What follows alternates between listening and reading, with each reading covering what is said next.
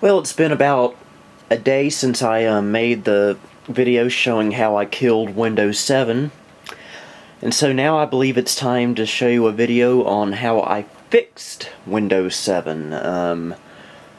Thanks to the good help from Matthew H12, or is it Matthew H16? I forget, and Jay Wakefield, aka Video Sans Frontiers. Not only was I able to reinstall Windows 7 and reformat, now I already know how to do this, but where these two helpful men helped me with was I now have a UEFI install of Windows 7. It's kind of hard to explain how this works. I don't even understand how it works myself, but let's go ahead and boot it up, shall we? Turn the speaker up. By the way, I got my desktop running through my receiver, which puts out really good sound. There we go.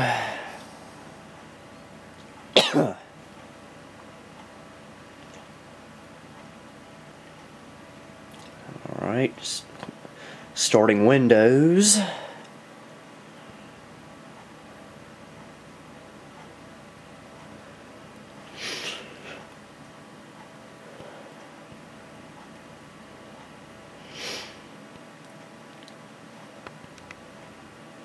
Alright. Now we got a cursor now. Very blurry and unfocused cursor.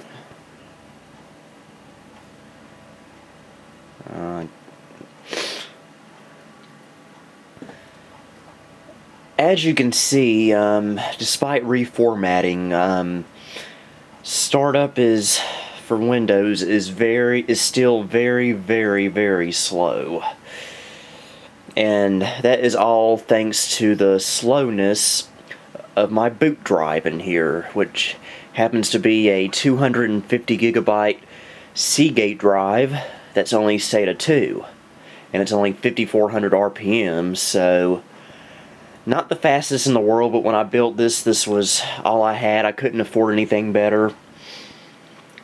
And I'm also going to have to add a new file drive as well, because the 500 gigabyte storage drive I have only has about 80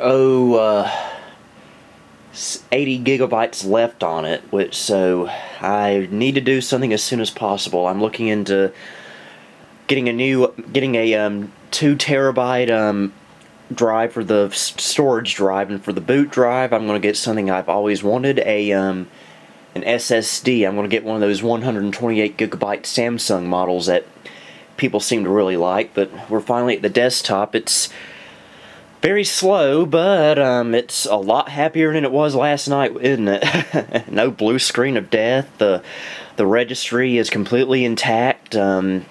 So yeah, it's a very happy camper tonight. But I do need to do something about my hard drive situation on here, because one's too slow and the other one's too small.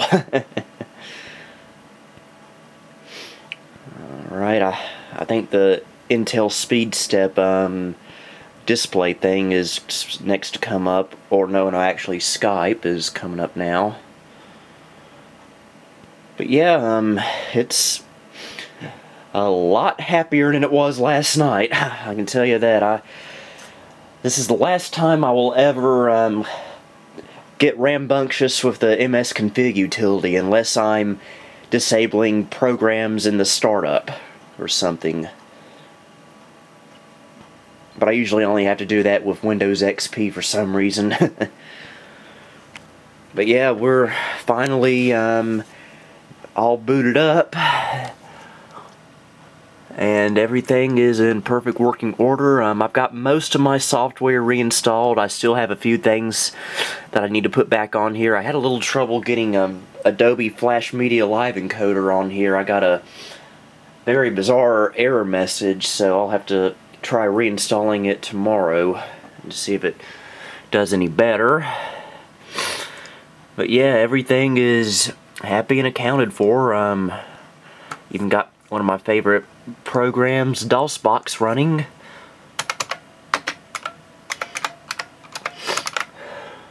Even a brand new computer like this needs a keyboard like a Model M. I'm sorry, it's just my opinion.